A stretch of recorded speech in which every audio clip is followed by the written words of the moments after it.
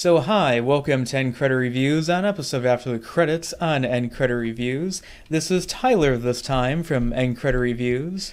And Steven from Steven Lawson Studios. Yes, and today we are going to be talking about at least my personal top 10 Christopher Nolan movies. Now the thing is that Christopher Nolan is one of my personal favorite directors, at least working right now, mainly because he consistently keeps making good movies, and also many of his movies, the strong majority of them, are original movies, so he's keeping originality alive in Hollywood.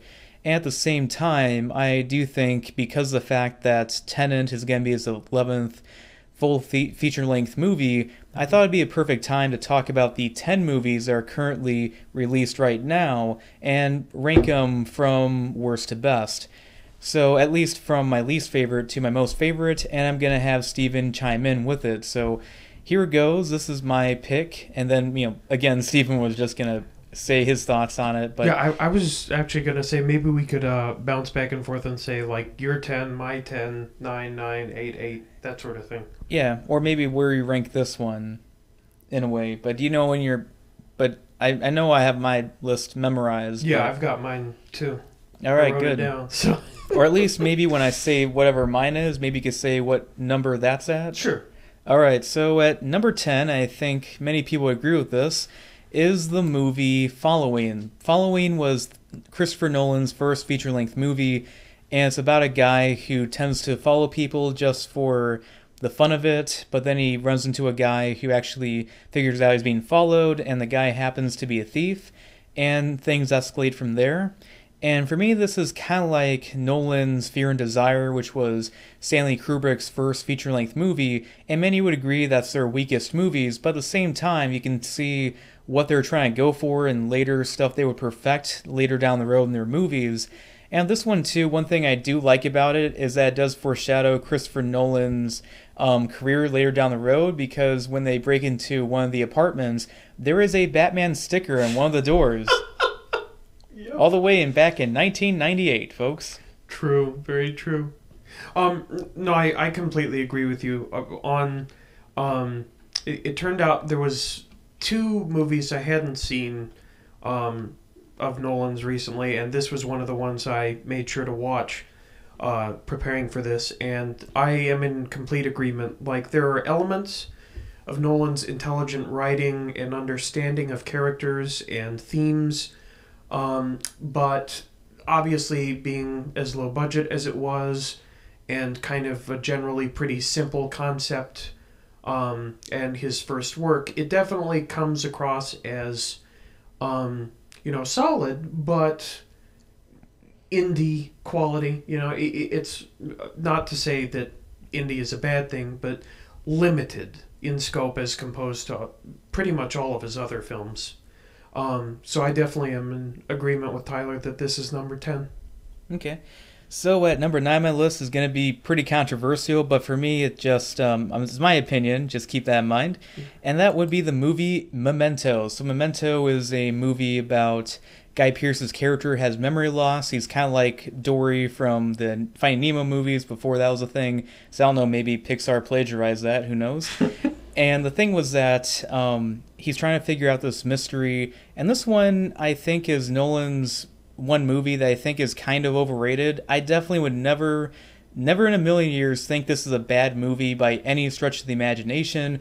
For me, it just felt like the way it went without its story. Well, actually, the way it went with its story, especially the ending of the movie with its final reveal, felt a little bit disjointed, and I just felt a little bit lost at the end. At least that was just my opinion, at least my experience with it. So I'll let you take it from here, Steven. Sure. Yeah, I definitely have a difference of opinion here. My ranking for Memento is a bit higher on the list. I guess I can give the number when we get to said number. But Memento was definitely, to me, one of the main points at which he early on showed he is a director with some chops that can provide something different and shake up not only Hollywood, but how film storytelling can be done for mainstream audiences. And that's not to say that everyone saw this film, but he got a lot of credit for it, and even some of your part-timer film lovers will know what Memento is, which shows that it has gotten some recognition. My personal number 9, and I'm sure we're going to talk about this Well, at some I point. was actually want to say that when the thing was that I was saying how if I mention movie, you would say what number this is on your list.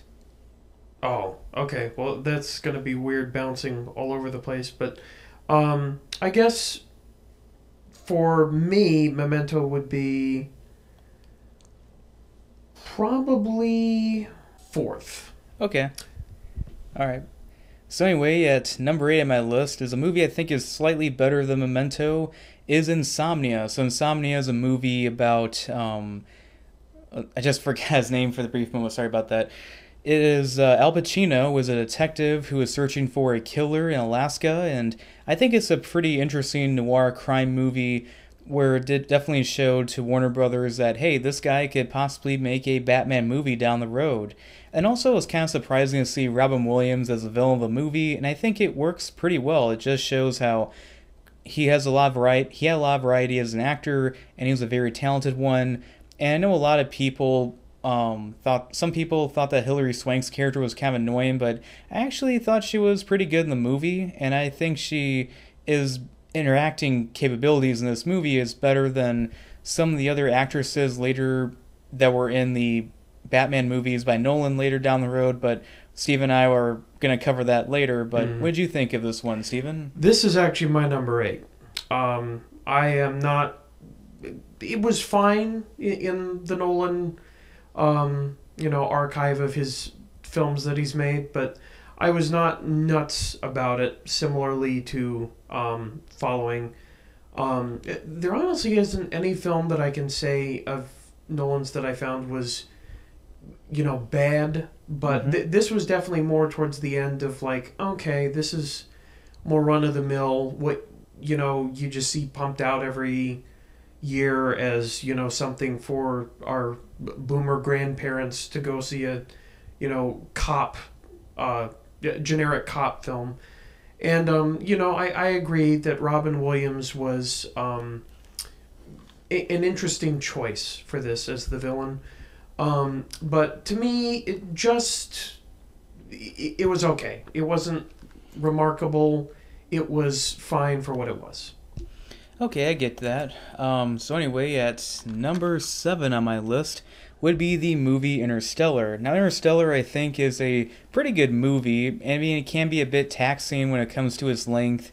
And at the end, it does get a bit kind of bizarre and kind of a little bit odd, in my opinion. Like, it felt like it didn't know where to end, I think, personally. And I know some people have been vocal about how much they were iffy about this movie. I had a teacher once back in my community college years that briefly mentioned, yeah, I didn't really care for that Interstellar movie. And she was the one I was telling you about, Stephen, how she was a bit unprofessional. She would interrupt when someone was trying to make a point and brought her own personal baggage into it. But right. I did like Matthew McConaughey in this movie, and I was surprised how much I liked Anne Hathaway too in as well. I thought it was kind of weird, that whole robot, how it moved in that sort of deal, but it looked very realistic. And I remember the surprise celebrity cameo was Matt Damon, and I remember reading in a comments section that he said, when I went to go see this movie, when it was revealed Matt Damon was a surprise celebrity cameo, someone in the audience said, Matt Damon, and everyone erupted into laughter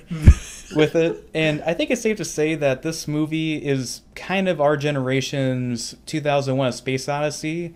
In a way, it connects. Although I do like 2001: A Space Odyssey better, I will say one thing I like more about this movie than that one is that there's more of an emotional connection with our main character. We do get an establishment in 2001: A Space Odyssey that the main character does have a family of sorts. However, in this one, they do remind that more, so we do care more for our protagonist on a more, at least an emotional level. And again, the movie, nice escapism from time to time, and so I'll let you take it from here, Stephen. Sure, yeah. Interstellar for me was towards the middle, but lower middle. So I put it as number 6 on the list. I definitely liked it where it was going for the first act of the film and even into the second.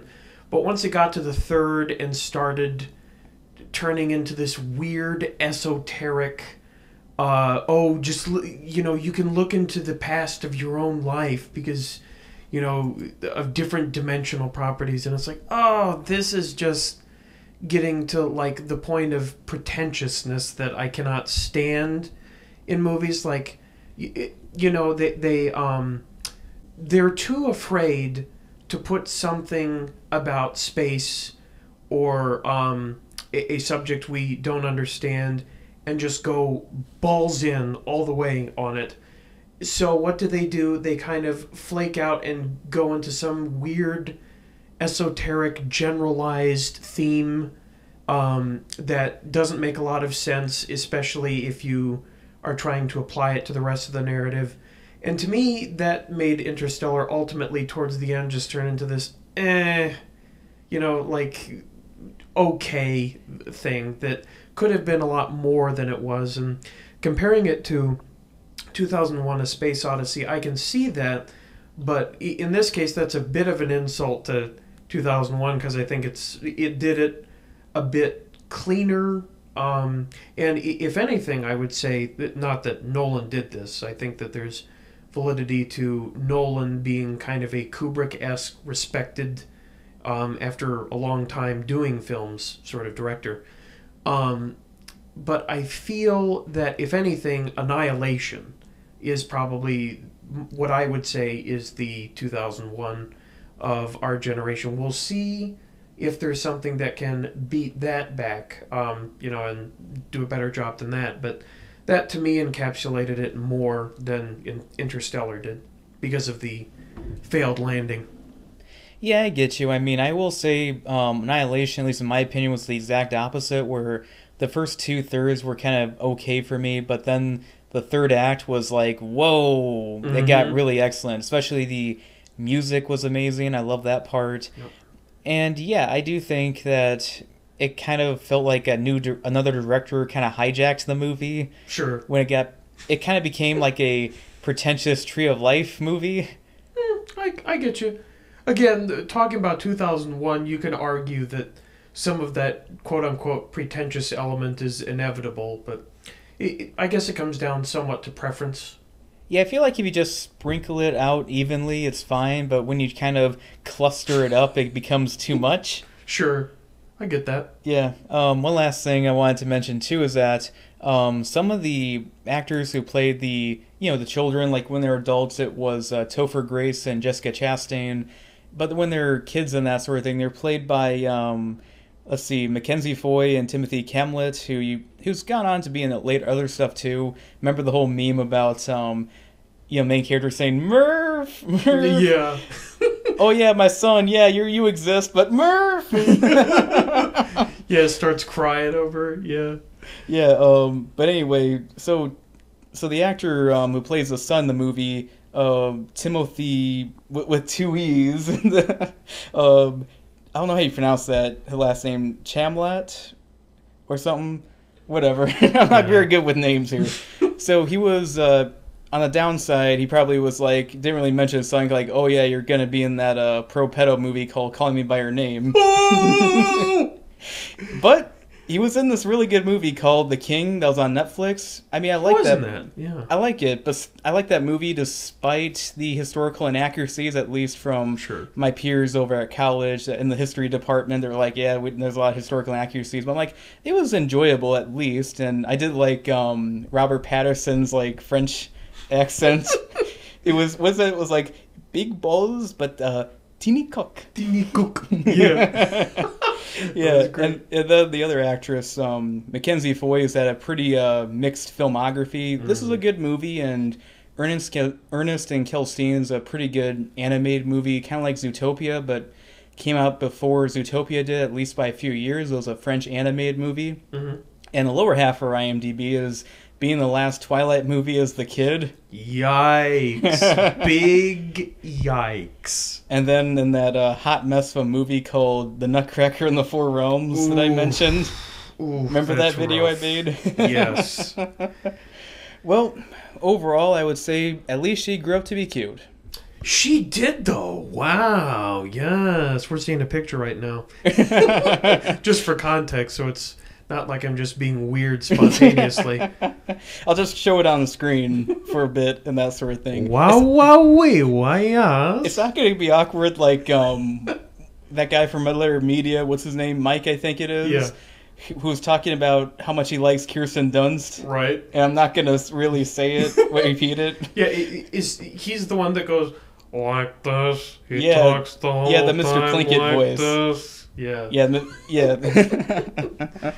All right. So, anyways, moving on to number 6 is The Dark Knight Rises. So, The Dark Knight Rises, in my opinion, is Nolan's weakest movie in the Batman trilogy. And I do think it's a pretty good movie. I did like Tom Hardy as Bane, despite the fact of his voice being kind of just a little bit weird for me. And I didn't like how Batman, not once but twice, but has to pick himself back up. I felt like that was a little bit redundant. The pacing could have been better. They could have explained how Bruce Wayne got back to Gotham City. I also felt like Catwoman's assistant in the movie was pretty pointless and easily could have been cut from the movie, which I know is a reference to Batman Year One. And I did like Anne Hathaway's Catwoman, but I didn't like how she was a little bit snarky a bit in the voice, and I just realized this in recent years, but she didn't have a whip, which I was kind of surprised that they didn't have that part, which is iconic for that character. And then also, when I was mentioning earlier about actresses later down the road in the Batman movies not being the best of actresses, would be Marianne Cotillard's acting. Oh, boy. Yep. Yeah, remember I don't know if you've seen this, but I gotta show you it, but there is a video where she's speaking in French where she's being interviewed for a movie called Allied, and she's brought up about what you think about your criticisms about your death scene in The Dark Knight Rises, and she's a little bit awkward, and then they cut to a video where this guy's doing a diss rap. He does it for different celebrities, and he basically said, like, your last good movie was Taxi. That was worse than your death scene in Batman. That is pretty funny. Yeah, that's pretty accurate. I definitely am in a bit of disagreement, I think. Let me see, what was the place I put this? 1, 2, 3, 4, 5, 6, 7. Yeah, I guess for me, this was either 4th or 5th. I can't remember if I said Memento was 4th. But basically it is either 4th or 5th. I think it's 5th specifically. I will stop rambling. The point is, I do find it, similarly to Tyler, narrowly to be a bit weaker than Batman Begins upon re-seeing them. I definitely prefer Bane a bit, at least initially, to how Ra's al Ghul ended up. But so much about Batman in the first film, Batman Begins, kind of just didn't fly as well, especially in this second and third acts of The Dark Knight Rises, which definitely did make it a little bit weaker of a landing to me. And I know we were talking about kind of like the social political climate of which this was made a bit, and we don't need to talk about that a whole lot, but you were mentioning this was made under a different president in a different time as opposed to the other two. And I think that's pretty valid, that it kind of that did show in some of the class struggle narrative, which was a bit more elevated this time. And ultimately it just comes down to, it's a tragedy that Heath Ledger had to die, because there were completely different plans, and then they settled for, okay, we'll do a mirrored Batman Begins with, basically Batman not being the young guy anymore, the old guy, and having to root his way back to the top one last time. And I agree with you. Catwoman was a strong performance, but how Bane was ultimately dealt with was dumb, and the death of, I can't even Talia's death was pretty dumb, how they had to have a last speech, and so she's just like, oh right, I have to die now. But I will say that the very ending with sending it off on Robin, that was solid. I do think that despite that little bit of material towards the very end, Yeah. how they left it kind of felt like a solid end to what Nolan had made. Yeah, and on top of that, it kind of did plagiarize the ending of The Iron Giant with the main character sacrifice himself with a nuclear missile This is or true. bomb of some kind, and then the people build a statue for him, and then it turns out he's alive at the end. Yes. Tyler and the Iron Giant, absolutely. One of my all-time favorite movies. Yep. Yep. And Vin Diesel, you can understand him better when he's voice acting than he does in live-action movies. Unironically, that's his best performance, yes. Hands down. And Groot in the Guardians of the Galaxy movies. Sure. I would still say Iron Giant is better. Oh, yeah. But, yeah. Yeah, it has more charisma and just in being an animated robot with less than 100 lines of dialogue than the entire Fast and Furious franchise. Not that was hard in the first place, but yep. Yeah. All right, so at number 5 on my list is Dunkirk. Now, Dunkirk is based on a true story of the evacuation of Dunkirk as the Allied powers were trying to evacuate the military members and citizens from the imposing forces of Nazi Germany. And I think it's a pretty solid movie. I did like the tension of time. I like how in Hans Zimmer's soundtrack you do hear like a ticking, like clock, seconds, and how like time is so valuable at the moment. And I love this shot too when they're all looking upwards and that sort of deal. Mm-hmm. And I remember there was a dumb controversy about where's all the representation even though it's based off history? Right. Look it up, people. And then I remember someone posted on social media and some mainstream media site, and then when it got some heat, they retracted it.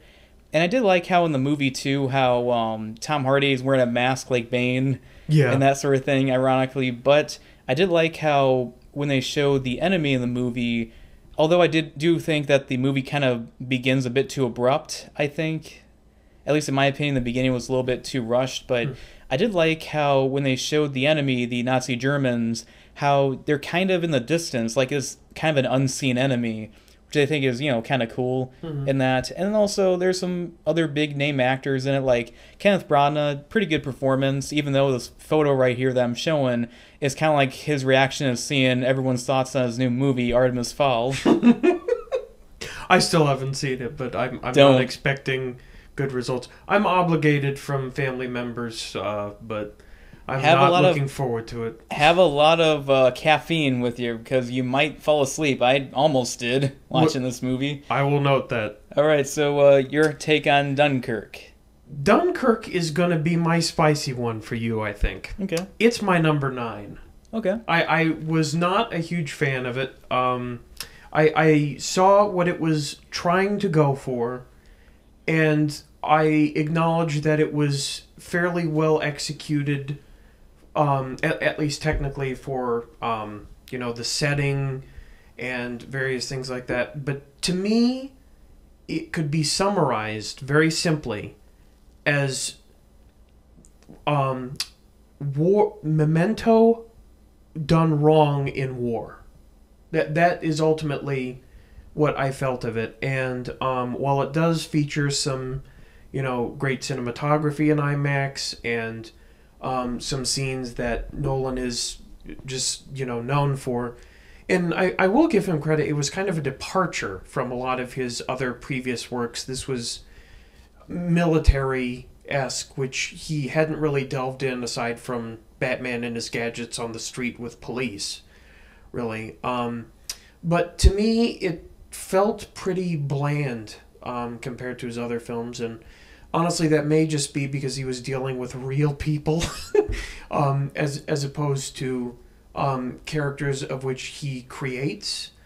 But to me, this was definitely towards the tail end, not the tail end. That's following for me. But definitely this was a film that felt like it dragged, and it didn't accomplish, for me, and I'm sure there are other people that would probably feel similarly, the sort of disjointed narrative of time that Memento accomplished more effectively.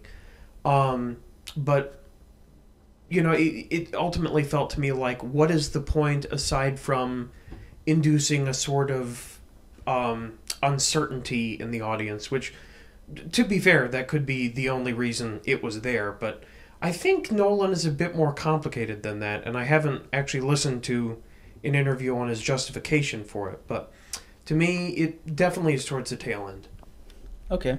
So at number 4 on my list is, in my opinion, Nolan's most underrated movie, at least one of his more underrated movies, is The Prestige. The Prestige was sandwiched in between his two Batman movies, and it's about these two magicians, illusionists, whatever you want to call them, are pretty much trying to one-up each other throughout it, and I really like this one a good amount. It's really good. I think the performances by both Hugh Jackman and Christian Bale are really excellent in this movie, and I like how the movie is not very predictable. You don't really know exactly, well, it's not predictable, like you can tell where it's going to go, and I do like it when it's in a script where it keeps you guessing, which I do like about it. I mean, I do like some predictability, like in narrative structure, but when it comes to like twists and turns, that's a good thing.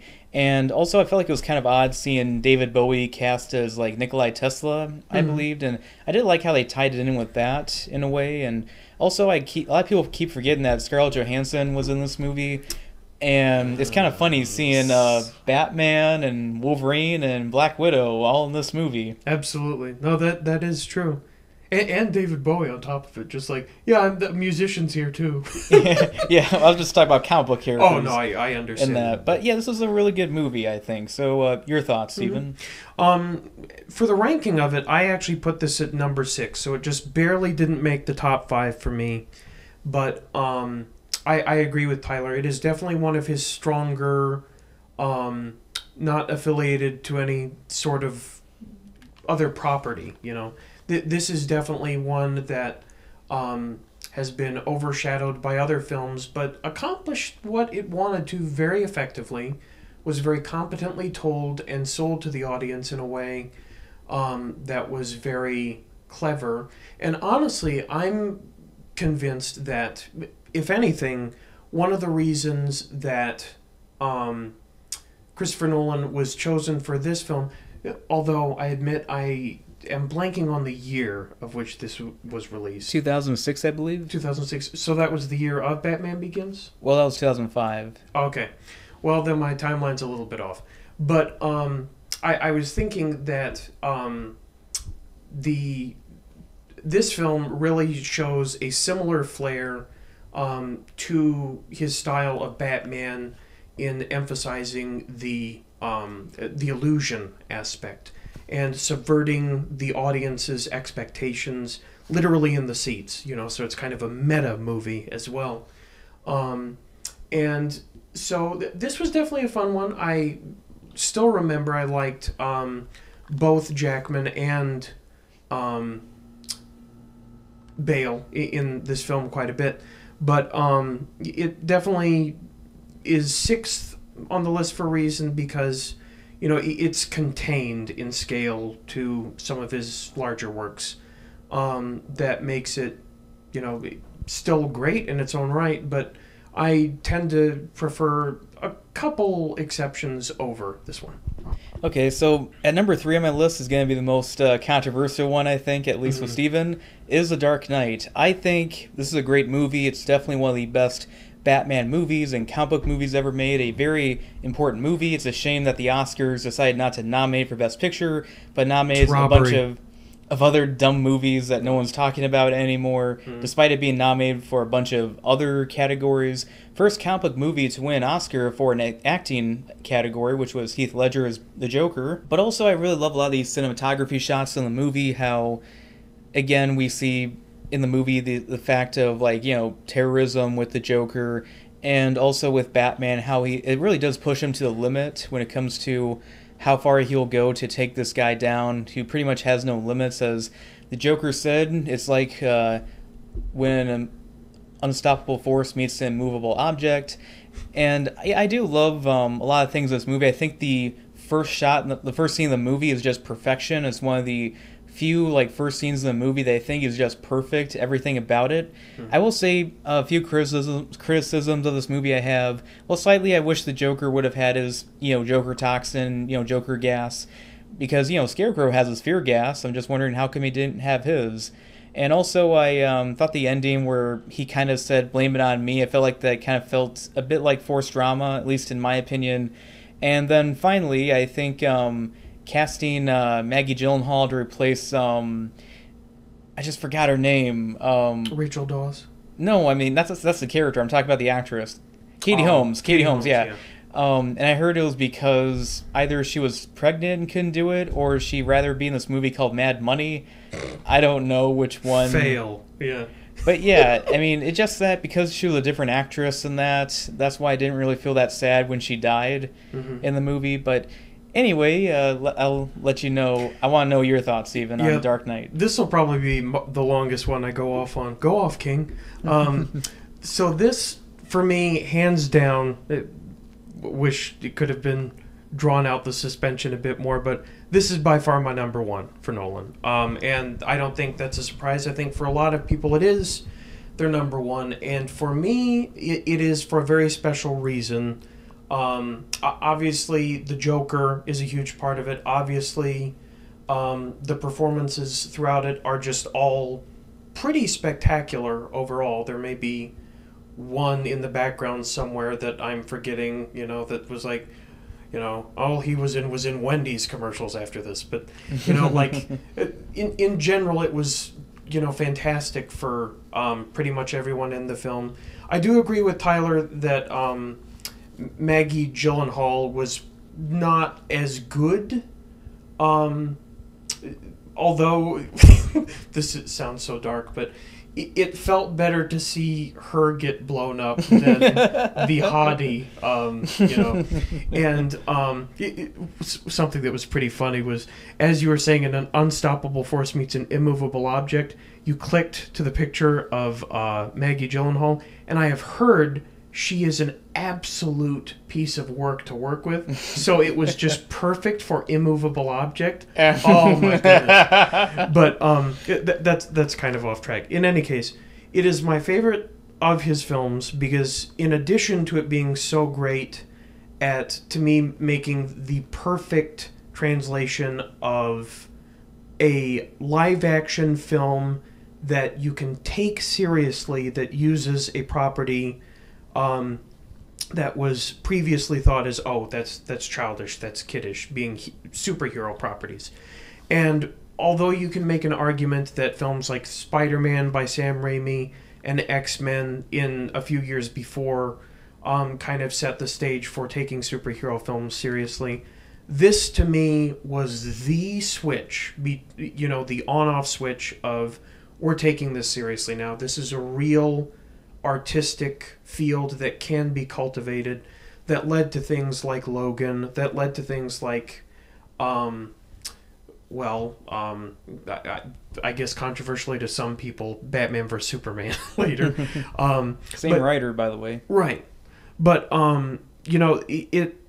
it was the pinnacle, and will go down, I think, ultimately as a classic of the age of which it was written, and also some of the things that Tyler doesn't even like about it. I'm convinced that they were intentionally placed there as, kind of important messages of the zeitgeist of the time, being, kind of inherently politically important and culturally important. And obviously lots of people have included talks about the Patriot Act being, comparable to how Batman ultimately tracks down and defeats the Joker, and how he does the right thing to give that up once he's done. But I think one of the things that was incredibly powerful to me and subverted expectations, first of all, let me just say real quick, to me the whole film, start to finish, is the only film I've ever seen that I can literally say felt perfect. So it's your favorite movie? Like every film, other film that I've seen, there have been some really great ones, but there's been at least a millisecond where it's like, I check out. For some reason, I just have an itch, I have to use the bathroom, I'm tired, whatever. This is the only film that literally felt to me like this was perfect. I one of the reasons I was put on this earth is to see this movie. And it's also, I think, special to me because it came out literally on my birthday that year. And so it felt like it had a deep meaning, personally, even though that's completely superficial in the grand scheme of things. But also the ending message that kind of disappointed Tyler, and he felt was anticlimactic, about Batman taking the blame. I think it was an interesting mirrored image of kind of U.S. imperialism that was so important of the times, similar to, obviously there's been talks of the Batman series dealing with the problem of terrorism, especially Nolan's Batman series. And this one, what made it so potent about him saying, "You can blame me," was basically the government instigating, in hindsight, a lie. That basically there were people on the inside that knew, for all intensive purposes, that they were leading a propaganda tour in order to get in an area so that they could exert power and wealth from an area just to continue the imperial conquest. And so to see that kind of the Batman almost accepting the villainy of the time period in which so many people like myself were enraged was a very interesting metaphor for the problems that were being caused by some of the good qualities that Batman intends, but the Joker kind of exposes flaws in his ideology.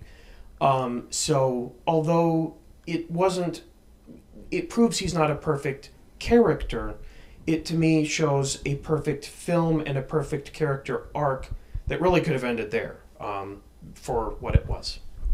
Okay, I wanted to mention one last thing about, Two-Face in the movie, which is a great villain, by the way, that they did in it, and I love the effects that they did for his reveal. True. And I heard from people when they saw that, people kind of freaked out, and it was kind of like our generation's kind of Frankenstein monster reveal moment, where back then, the Depression, when they saw the Frankenstein monster for the first time, a lot of audience members got scared of that. Mm-hmm. So that was kind of like our kind of reveal in a way. But my question I was asking you a little bit earlier, you didn't answer it. Is this your favorite movie of all time then? There have been so many films I've seen at this point that it's a little hard for me to say for certain, but my default assumption off the top of my head is absolutely. Okay. And if not, it is in the top 3, period. Of all time. To me, it is absolutely the best film of the past 20 years. Okay. But go ahead. Okay. Well, I've got a Batman movie that I think is slightly better than this one, and it's at my number 2 pick, and that is Batman Begins. Batman Begins is also kind of special to me, like Steven, in a way, because this movie also came out on my birthday, too. Mm-hmm. Like Dark Knight, so it's kind of funny in a way. I like about this movie a lot is that it was very meta for the Batman franchise, the whole metaphor, the whole like saying of why we fall, Bruce, so we can pick ourselves back up. This was very relevant at the time because this was the Batman franchise coming back 8 years later after the camp fest of Batman and Robin with the ice puns of that credit card and the nipples and that. This was like a 180 for the best, even though it did divert from the source material in the comics. I felt like everything they did was necessary for it. And again, it does tie in, like, I guess you can kind of say of the times, as you were mentioning before, with like terrorism and the League of Shadows being like this radical ideologist group from like, another country. In the East, yep. Yeah, and I thought I love the soundtrack throughout all the movies by Hans Zimmer, but I also like this one a good amount too. It felt very like you're going up with Batman, his journey. You really do feel that emotional struggle that he's going with to overcome his fear, because if you look at the Nolan Batman movies, the theme of Batman Begins is Batman overcoming fear. In The Dark Knight, it's him overcoming, terrorism and anarchy and chaos. And then the third movie, it's pain he's trying to overcome in The Dark Knight Rises. Mm-hmm. So yeah, I do think that in this movie, I really like a lot the way they did with it. It had a lot of villains too.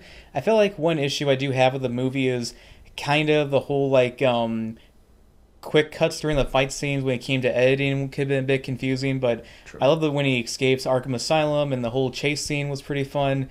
And I don't get why people really didn't like not Maggie Gyllenhaal, but I forgot her name again. What was her name? I just forgot. Not Rachel. That's the character. I'm so bad right now. Yeah, you know who we're talking about. Rachel in Batman Begins. Katie Holmes. Yes. Yeah. I don't understand why people thought her acting was bad, and I know at the very least she was nominated for a Razzie for Worst Actress, which I don't get, like, why it wasn't that bad necessarily. I mean, yeah, kind of the weakest compared to the other big heavyweight actors in the movie, but I wouldn't say she was really that bad in the movie. But overall, this is easily one of my favorite Batman movies. There's only about a few I can think are better than this one. Personally, I think Batman Mask of the Phantasm is the best Batman movie of all time. But anyway, let Steven give his 2 cents on this. Yeah, actually, we just saw this again tonight to commemorate this special occasion, and to me, it stands as my number 3. It definitely is in the middle of the Batman films, and one of his stronger films overall, but definitely a couple steps down from The Dark Knight. To me, The Dark Knight definitely took the criticisms of Batman Begins and built off of them for a perfect conclusion. But again, we're not talking about The Dark Knight right now. We're talking about Batman Begins. And to me, it was a great... talking earlier about The Dark Knight Rises having, to me, a bit more of an interesting villain than Ra's al Ghul. I still found Ra's al Ghul very interesting. And by the way, Marvel, if you're listening, Ra's al Ghul is how you do the Mandarin right. Oh, yeah. The Mandarin twist, where it just turns out, Rahaha, I am the Mandarin all of a sudden. No, that is cringe. That is terrible. This is how you do the surprise twist. And it's kind of similar in Dark Knight Rises when, you know how in Iron Man 3 it's like Pepper Potts defeats the villain? Right. And they kind of did that in Dark Knight Rises with Catwoman defeating Bane. True. I mean, it would have been like the same cringy equivalent would have been if Alfred defeated Bane. Oh, that would have been awful. But in any case, to me, and I would assume to Tyler as well, the star of this film is Batman. And this is his strongest film in terms of character development, understanding him, making him, for the other films as well, a relatable character that we are invested in more than, honestly, maybe any of the live-action Batmans at the very least. Michael Keaton, there are some people I've met that view him as an exception, but to me it's hands down Nolan for the live-action series. Obviously, Kevin Conroy and Mark Hamill for the animated are a different league as well. But Batman Begins proves and set the way for the gritty realism noir films, and not even just noir, but just gritty realism that came to define a lot of some of the best works of film, and especially in the blockbuster genre of the 2000s. And also made reboots popular, by the way. It sure did. Sure did. Yeah, I mean, one last thing I'll say about the movie. Another thing I prefer about this movie over the later Batman movies is that Batman didn't have his infamous smoker voice. He did for a couple parts, but when he was yes. When he was interrogating people, right? I feel like he could have ditched the smoker voice when he was trying to convince Harvey Dent to put the gun down, in that sort of deal. But then again, they might have been like fear of plagiarizing Batman Returns ending when he takes his mask off, right? Listening to Kyle. But anyway, so for my number 1 favorite Christopher Nolan movie is Inception. Now, Inception is a great movie. It's easily one of my favorite movies of the 2010s. It's my second favorite movie of that decade, just below Silver Linings Playbook. But Inception, I don't really have to explain this one since it's such an iconic movie. Everyone's been like kind of spoofing it, and also the soundtrack to the movie has been so influential when it comes to movie trailer music. And again, I do like, I mean, the length I think is the only issue I do have with the movie, but I do love the themes about like, oh, the dream world, but at the same time it shows the emotions of this guy. He's kind of stuck in his own dream in a way because of the trauma he experienced with his wife, who wasn't so sure if they were out of the dream or not. And I love the hallway sequence, how that was like when it's like turning around, that was a miniature set they built, and that was pretty awesome too. And I do think what was her name in the movie? Ellen Page, I think. She was kind of the weakest character in the movie, despite her kind of feeling like the audience.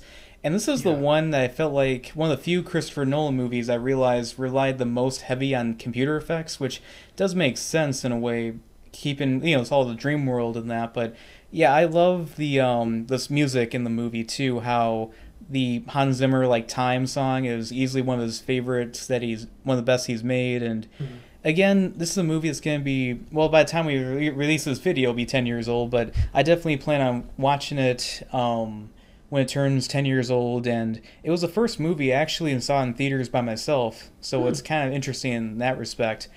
So anyway, take it away, Stephen. Yeah. For me, just to get it out of the way, I am in close agreement with you. Inception is my number 2. To me, it is definitely the best of Christopher Nolan's original concepts that he turned into a film. And I completely agree. I work at a radio station. I do a lot of voiceover. I do a lot of music stuff. So basically, to me, the Inception soundtrack, it has clearly shown a huge influence over trailer music. The acceptance of scores publicly is, an acceptable thing to listen to, and not being just an orchestra nerd. And the performances overall in it were very strong. I do agree with you that Ellen Page was the weakest, and basically she was there to be, hi, my name is Mrs. Audience. Could you please exposition for me? And that was her purpose.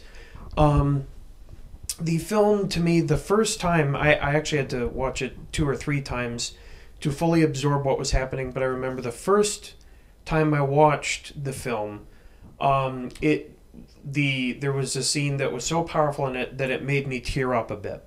And that was the one with basically in the dream with the dad talking about, disappointed that you tried.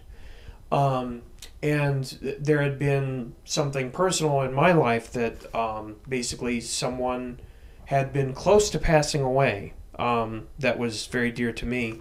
That was a sort of father figure, not my actual father. So that really hit close to home for me. But in general, like, beyond just the writing of this and how amazingly complex the story was, from a technical perspective, this was pretty inarguably his most technically impressive film, doing a fantastic job combining the full beauty of practical effects and top-notch CG work that sets him apart as one of the truly great directors of our time. And the sets, the score, the performances, and the story that was built. And also, I truly think that Inception is so good because it is an experiment and a trip into Christopher Nolan's mind palace. A autopsy of the inner mechanisms of his mind that truly lets the audience understand how deep he can go with concepts and bring you back to the other side, which is really powerful. And so to me, it stands as definitely in probably the top 5 of films of, maybe the past 20 years, but definitely that decade. And it is a classic, for sure. Oh, yeah, so, yeah, and I definitely agree with that. And, yeah, I mean, there's definitely moments where, yeah, the time soundtrack moment from that movie is definitely very emotional and easily one of Hans Zimmer's best, if not his best piece of work. So anyway, hope you enjoyed our top 10 video list, or maybe make in the comments section what you would rank the Christopher Nolan movies at the moment. But anyway, this is Tyler from Anchor Reviews. And Steven from Steven Lawson Studios. Yes, we hope you enjoyed this episode of After the Credits on Anchor Reviews, and we hope to make a lot more in the future. Please like and subscribe.